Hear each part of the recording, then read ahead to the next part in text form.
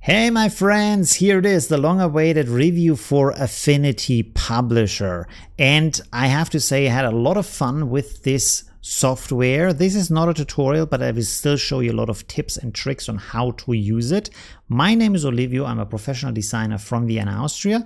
And I want to thank all of my patrons who support me and make these videos possible. Thank you for that. Let's get started. So we switch over to the software. We can see now we are in Affinity Designer. And the first thing we want to do is to create a new document. So we go to File and New. And already we see something that is really interesting. You can select Type and it says Print, but also Photo, Web, Device and Presets. Presets means that you can create your own presets, but the other formats like photo or web tells us that Affinity Publisher is not just for print, it's also for things you can do on the screen. For example, PDF, presentations, slideshows, maybe also landing pages, stuff like that. And I read a lot about Affinity Publisher, I watched videos, I tried the different features. I have to say I'm really surprised how well everything is integrated, especially also with their own software like Affinity Designer and Affinity Photo. And of course it has a very, very low price, which is even more surprising. So I will select print format. You can see here with the presets, we have European formats, we have American formats. I will use A4 for this, which is a European format. Here you can set the number of pages. Let's set this to 3. And down here you can set different layout settings. You can, for example, decide between portrait or not portrait, which means horizontal.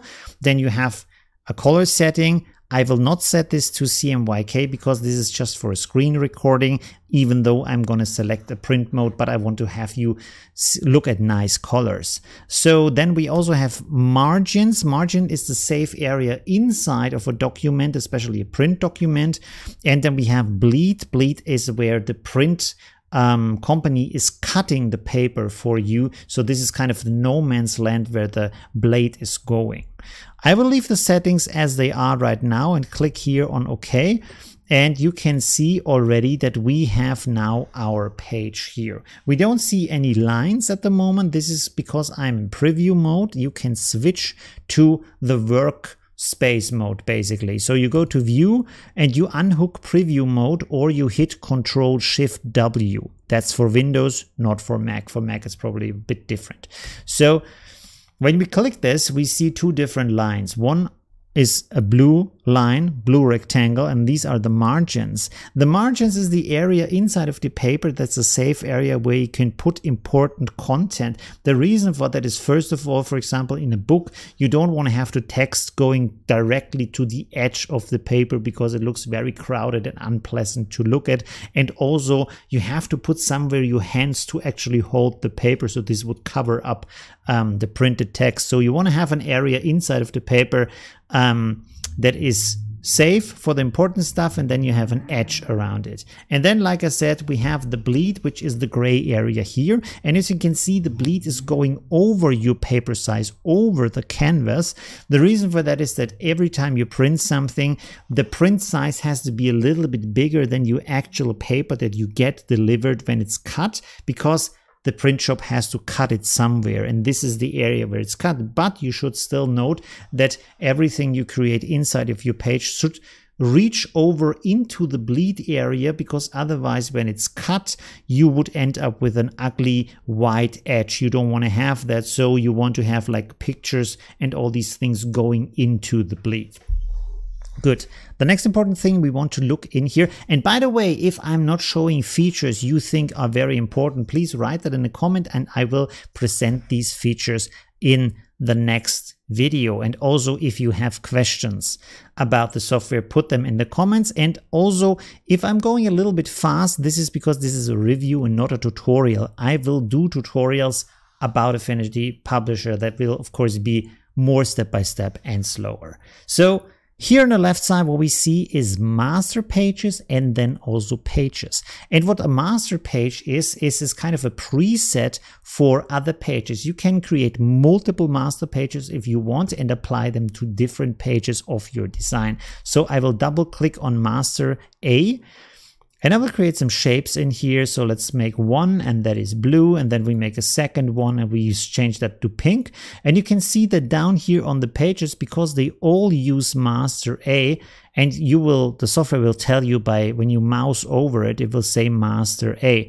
This is updating live. So if I move these shapes around here, this will also update in all the other pages. A useful case to use this is, for example, if you have a brochure or a menu for your restaurant where you want to have the same design on all the pages, and the only thing that's changing is the items like the dishes and the description of the dishes.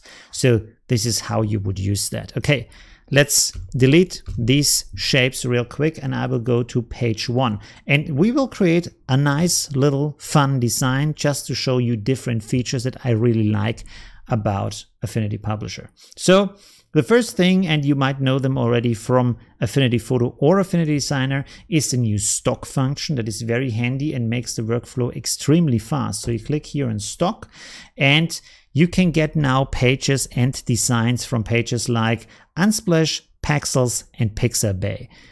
For example, let's go with a mountain. So I will drag this in here. And you can see it gives you a little bit information about the photographer, and also gives you the resolution of the image. And by the way, all the images you find on these pages can be used for free in commercial purposes. Okay, so now that we have this in here, you can see that this is going over our paper and the picture is still visible. This is because we are in work mode.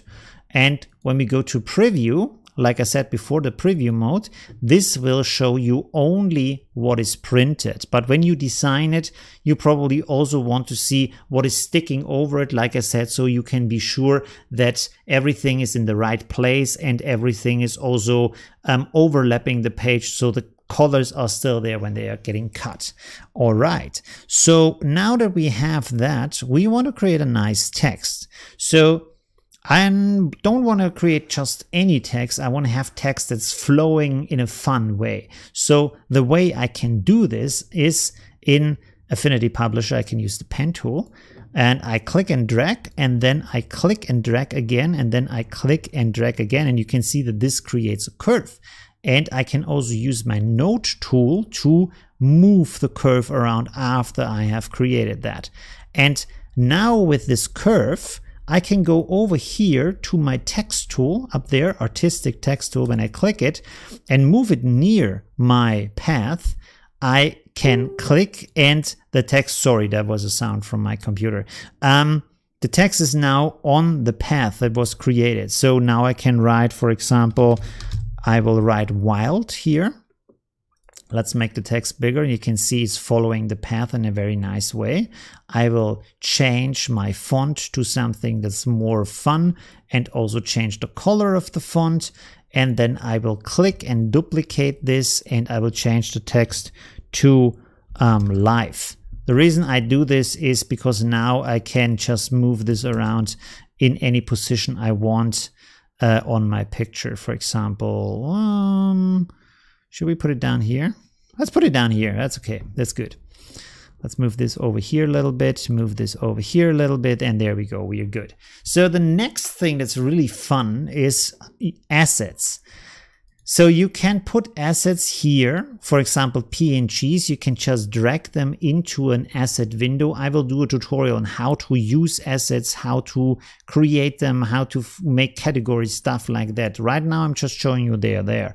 So I use, for example, this sun here. So I pull this in here, and I can put this over there, or let's put it down here. And already you can see we are creating in seconds a very nice and fun design for our layout. The next thing I want to do is put some extra pictures in here, because this is supposed to be about wildlife. And I can do this in two different ways. I can either just drag a picture over here, or I can use a picture frame. You can see here we have round picture frames and we have rectangle picture frames. So for the moment, I want a round picture frame. So I click on this, and I click and hold Shift and drag. So I'm creating a perfect circle. As you can see down here, it's a bit hard to see, but that doesn't matter because you will see it better in a second. So I want to have, for example, let's say I want to have a fox as a picture. There we go. That fox looks cool. I will drag this onto my picture frame, and this is automatically loaded into my picture frame, as you can see here. Beautifully, super fast.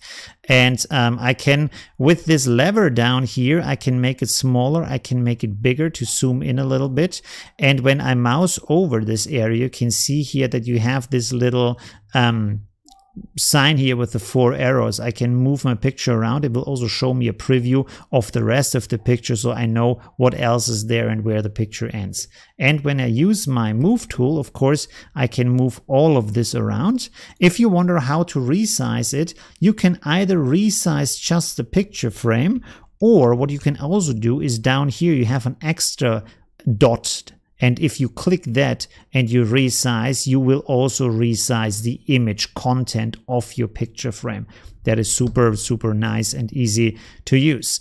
Another thing you can do, of course, is you can go over here to layer effects. You can see down here, layer effects. You click on that, and let's say we want to have an outline in white. So I select white as a color, and then I make the radius of my outline bigger, and my fox gets a nice little outline. Okay, so now we can move this over here.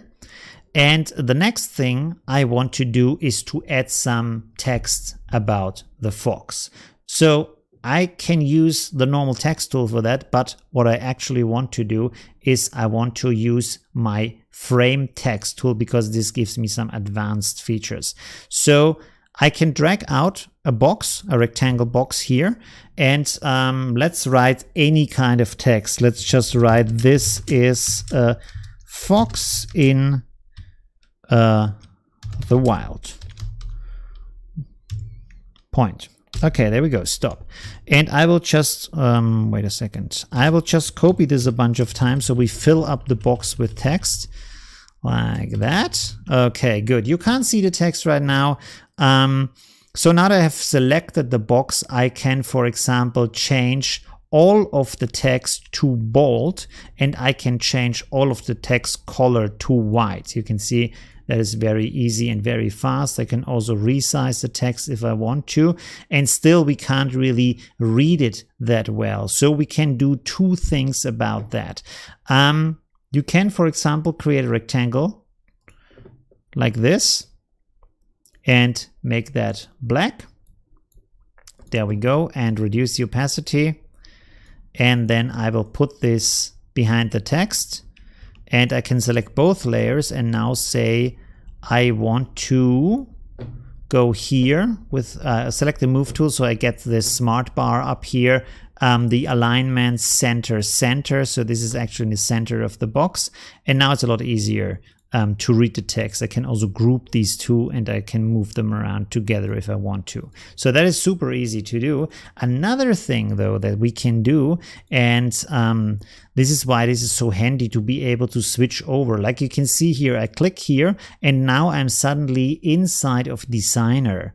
That's very fast. And now I can click again over here, and now I'm in the photo persona. So what we can do with that is, for example, I can now, because this is Affinity Photo now, I can create a live filter for Gaussian blur, and I can create a blur. I can't see it right now because it's on the box. I will drag this down over my layer with the mountain. Let's preserve alpha, so we preserve the edges, and you can see that this is getting blurred. So now that I've created this, I can use the rectangle and drag it on top of my Gaussian blur layer, and then right click and say mask to below. And this is now a mask that I can still move around. You can see here the rectangle. I can still move this around. I will move the blur to any kind of position where I want to have it. I can still double click in here because this is non-destructive, it's live, and I can blur my picture in the background. So also this is very nice to have. And let's switch over again to our publisher persona. And you can see that the background of the image is now blurred in the way that we've set it up. By the way, you can see that the blur is not as strong as it should be. This is because I have reduced the opacity. So if we bring the opacity back, you can see that the blur is getting stronger again. I forgot to set the opacity, and I can double click now and readjust my blur. And you can see that this helps me to make the text more visible, but at the same time keep the picture in the back.